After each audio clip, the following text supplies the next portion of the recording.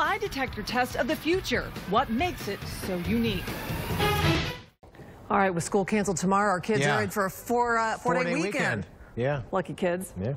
All right, well, they say the eyes are the window to the soul, but are they right? One technology company believes they're also the most efficient way to tell if a person is lying. Gabby Hart takes a look at this new technology claiming to see your lies. A new form of lie detection claims it can see the truth. There are markers in the eyes that are able to accurately determine if an individual is being deceptive. Neil Harris is the vice president of Converus, the company that created this new technology called EyeDetect. It uses only the eyes to determine if a person is lying. When a human being is being deceptive, that there are these microdilations of the pupils. It's the extra mental energy that it takes to be deceptive. EyeDetect has been in the works since 2003.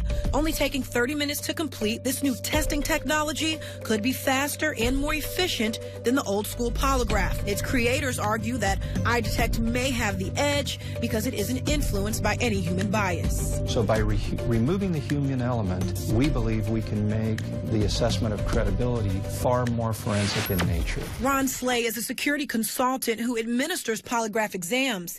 He says in his 40 years of experience, he's seen all forms of deception, and he thinks it takes more than a computer system and answering a few questions to detect a lie. You can't automate the human mind. We wanted to put both methods to the test, so I sat down to see which machine would best read my lie. I'm in the hot seat.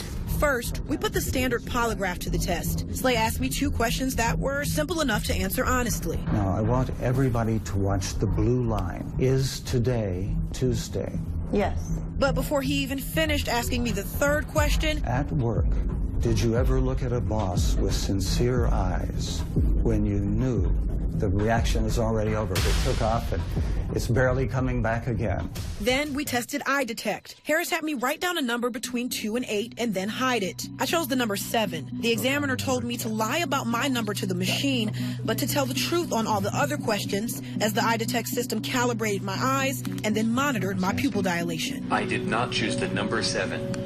8 was not the number that I picked. Look at the spike on the 7. Safe to say that I got caught lying or preparing to lie on both tests. But Slay says it can sometimes be harder to catch the people you want to catch because they have their own truths. They're not really answering your questions at all. They are answering what they perceive to be your questions. Slay and Harris agree that both and polygraphs can get it wrong sometimes. There will be some false positives and false negatives with EyeDetect as it exists today. But Harris says the beauty of computer algorithms is that they get smarter over time. I trust computers and algorithms far more than I would another human being. Still, the polygraph remains a powerful detection tool, not likely to be replaced anytime soon. I think it's the age-old argument of man against the machine. I'm Gabby Hart reporting. Well, big-time technology company Apple has taken notice of EyeDetect. Apple bought the sensor technology that's used to calibrate and read the eyes.